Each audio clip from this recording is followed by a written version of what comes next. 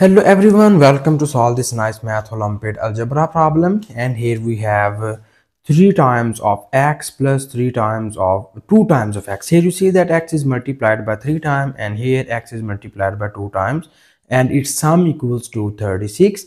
So we find the value of x in this problem. So now here the very first thing we are going to do is, you see here x is multiplied by 3 times and we write it as into the exponential form, and it is written as x cubed, plus similarly we write this x is multiplied by 2 times and we write it as x square equals to 36.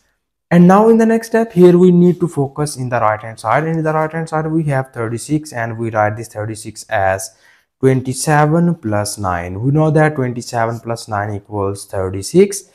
And now we again write this 27 and 9 into the exponent into the prime factors form.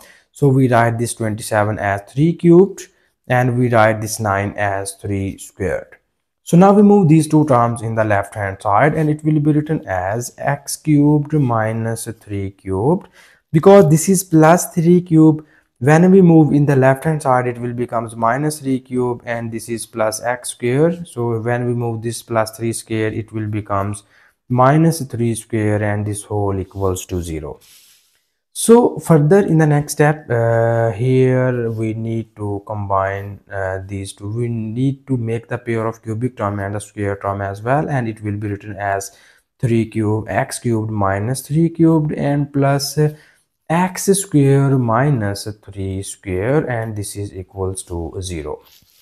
So further you see here we need to apply the cubic formula and squared formula in the second factor. So here we know that if you have a cubed minus b cubed, it is equals to a minus b times of a square plus ab plus b square. Similarly in the second case we know that a square minus b square equals to a minus b times of a square, a minus b times of a plus b.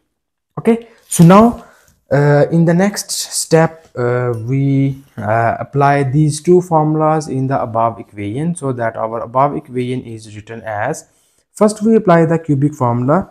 So above equation will becomes x minus 3 times of x square plus 3x plus 3 square, and plus here we apply the square formula and it will be written as x minus 3 into x plus 3 equals to 0.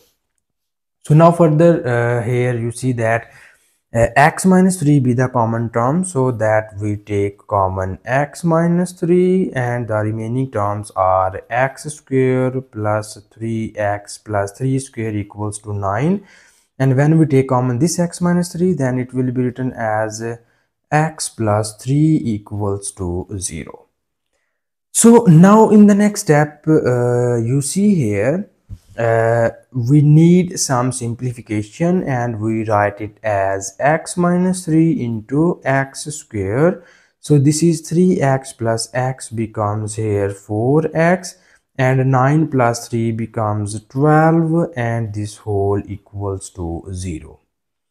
So in the next step here we need to convert this equation into the two cases, so that our first case is we take x minus 3 equals to 0, and the second case is we take x square plus 4x plus 12 equals to 0. So in this case we easily get the value of x is equals to 3. So this is our first real solution of the above equation. And now in order to find the other roots, we need to solve this quadratic equation, so that here first we write the coefficients of this equation, and its coefficients are a equals to 1, b equals to 4, and c equals to 12. So these are the coefficients of the above equation, and we know about the quadratic formula. It is stated as x equals minus b plus minus square root of b square minus 4 times of ac divided by 2 times of a. This is the our quadratic formula, and now we substitute the values of a, b and c here, and it will be written as x equals minus b. So the value of b is minus 4 plus minus square root of b square. B is 4 square minus 4 times of a is 1 and c is 12, and it is divided by 2 times of a. So here our a is equals to 1. So now this implies that we have x equals to minus 4 plus minus square root of 4 square equals to 16 minus 4 times of 12 equals to 48, and it is divided by 2. And now in the next step here we need more simplification, and we write it as x equals to minus 4 plus minus square root of, when you subtract 16 minus 48, then you get here minus 32, because 16 minus 48 becomes minus 32, and it is divided by 2. So here we need more simplifications, and we write it as minus 4 plus minus. Here you see that we have negative sign becomes inside the square root, and we have 32.